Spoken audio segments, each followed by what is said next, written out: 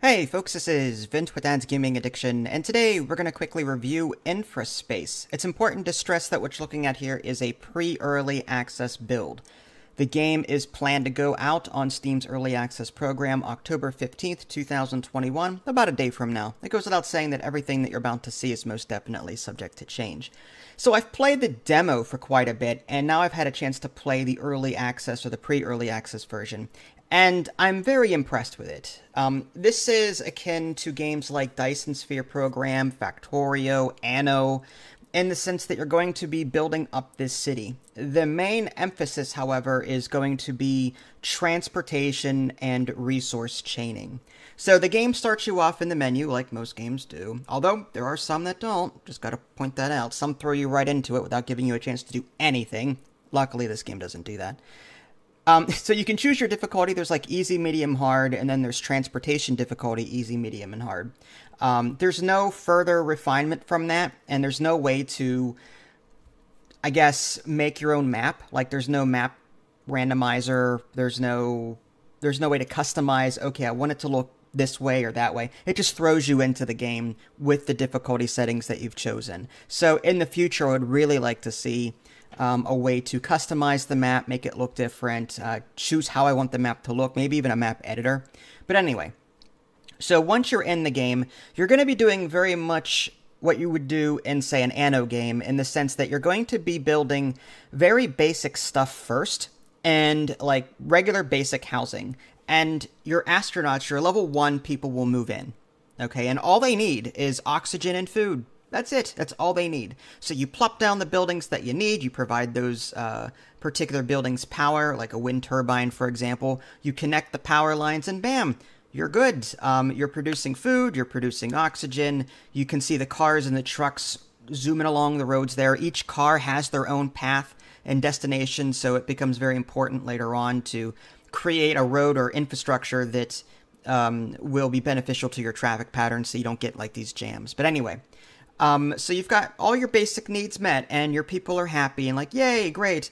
And then you can see in the bottom left, you've got, okay, I've got this much population, like say 25 population. I have 20 jobs out of the 25 filled up. Housing, I've got enough housing to accompany everyone. So if you ever find that you have more buildings than people, just plop down more housing. They'll move in via your spaceport and they'll fill all your jobs for you. So yeah, you're at the stage where, yeah, you're doing great. You've got this regular habitat. It's just low level oxygen, food. That's all it needs. Okay. Now, at some point, you're going to need to upgrade those habitats and increase them to the next level. Why? Because your tech tree is sort of divided into, I guess, columns or segments, and you can only advance to the next segment if you manage to get a certain size town of certain level citizens. So again, your basic citizens are like level 1, and you've got so many of those. Once you fulfill the needs of your level 1 citizens, your habitats upgrade to level 2. And then once you've satisfied those needs at level 2, you move on to level 3. Again, very akin to the Anno series, where you start off with very low level citizens, and then they start demanding more and more and more as you level them up. And when you do that in this game, your tech tree will start unlocking for the rest of it. Like, again, you've got these segments. So now that I've got level 2 citizens, I can now access this next column of tech. Okay. And then once you're ready to move on to the next one, you fulfilled all the needs of level 2, you move on to level 3. And then again, the next column unlocks and so on. That is really cool. So that's the general gameplay flow, is put buildings down, put roads down, connect everything, research new stuff. Production change, you do have to worry about that. There are factories in this game, for example, that demand 2 of a different resource, so you need to make sure that both of the raw production buildings are close enough to the factories to really make a difference. I mean, you can separate them farther out, but your trucks have to travel pretty far to get there. So you're going to be doing a lot of like, okay, good A and good B need to be near this, and good C and D need to be near this. And, it's all about the infrastructure and how you plan to make everything work together well. I will praise the game for how easy it is to get into. It's more of a casual take. of the Anno games and Space, that Dyson Sphere project and Factorio, this is more of a very laid back and more casual look at it, I think. There's other games, Factorio, Dyson Sphere project or program, they are typically a bit more involved. It makes my brain hurt. This one does not. This is a lot more casual. I have not gotten to level 5 or 6 citizens yet, so maybe at that point it might start making my brain hurt, but I'm having a good time with it. The roads are very easy to put down. You can move or delete buildings at will. That's a great thing. The build menu is very easy to access, and you can clearly see what you have to unlock it and what you still need to unlock. Time controls, pause, play, and fast forward. You can easily see how much power you have, although I would switch the numbers around. Like the maximum that you need, I think, is the first number, and what you're producing is the second number. I want to see that reversed. I like seeing what I'm producing out of what I need, or something like that. You know what I mean? But yeah, there's concrete, steel, and other various productions that you can create, and that will all tie into the construction of your city. All in all, this is a really cool game. Again, I haven't delved into the later ends of it yet, but I would say this is a good stepping stone for other games. Like if you find Factorio too challenging, or Dyson Sphere project or program too challenging, you may want to check this one out instead. The graphics are not as intensive. It's a bit more cartoony, which is fine with me.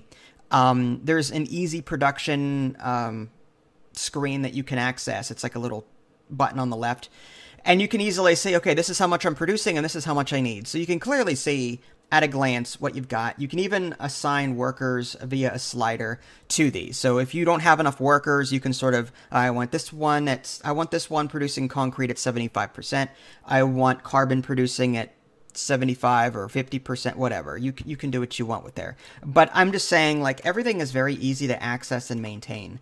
So yeah, I do recommend this one. I think it's a great first step. The science in this game is also really cool. Again, it's fairly simple in the beginning. It takes a chapter from Factorio's science pack system, in the sense that in the beginning you create blue science packs, but then you need to create green science packs, and then yellow science packs, and then red science packs. And that's so that you can start researching the more advanced technologies. And as you would imagine, the green or the blue science packs are very easy to produce, but the red, which is the toughest, that's going to need a lot of resources to make. And again, that's further into the game. So it takes a chapter from the whole Factorio science system. If you like the idea of any of that, then I suggest checking this one out. If you're more hardcore and you're looking for something like, Factorio time, no, you're not going to find that here. This is more casual. It's still thinky, though. I mean, again, this is infrastructure and resource chaining heavy. So you want to make sure that you're building buildings in the right area, making sure that, they have easy access to each other, making sure that you've got no, traffic jams or anything like that. You will be able to build various roads later on, like in, say, City Skylines. The more you play, the more you unlock. So, you start with just this basic gravel road for now, but then you gain the ability to build, like, these highway-looking things. They're like double roads or triple roads, that kind of thing. And you could also, like, if you wanted to, build roundabouts. There's, like, a road shaper tool, build curved road, as opposed to straight roads, so you can build curved roads in this game and make your own roundabouts to offset traffic a bit. It's completely up to you. So yes, check this one out. Even though this is pre-early access and it's coming out tomorrow into early access, I still think it's worth checking out and possibly getting into if you like this kind of game. If you guys haven't already, subscribe to me on Twitch and YouTube. That way you can stay up to date with any new content I happen to publish. This is Vince. Thanks for watching, and I'll catch you next time.